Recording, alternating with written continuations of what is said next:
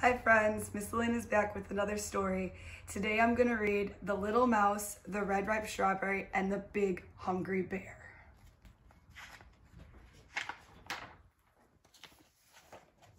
Hello, little mouse. What are you doing?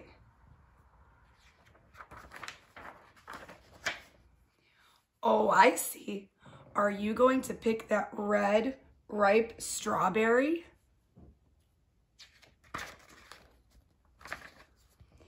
But little mouse, haven't you heard about the big hungry bear? Oh, how that bear loves red ripe strawberries. The big hungry bear could smell a red ripe strawberry a mile away. Especially one that has just been picked. Boom, boom, boom, the bear will tromp through the forest on his big hungry feet and sniff, sniff, sniff, find that strawberry. No matter where it is hidden,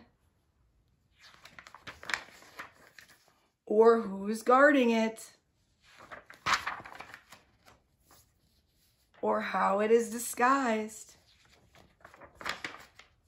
Quick, there's only one way in the whole wide world to save a red ripe strawberry from the big hungry bear. Cut it in two. Share half with me, and you, and you. And we'll all eat it up. Yum! Now that's one red ripe strawberry the big hungry bear will never get. The end.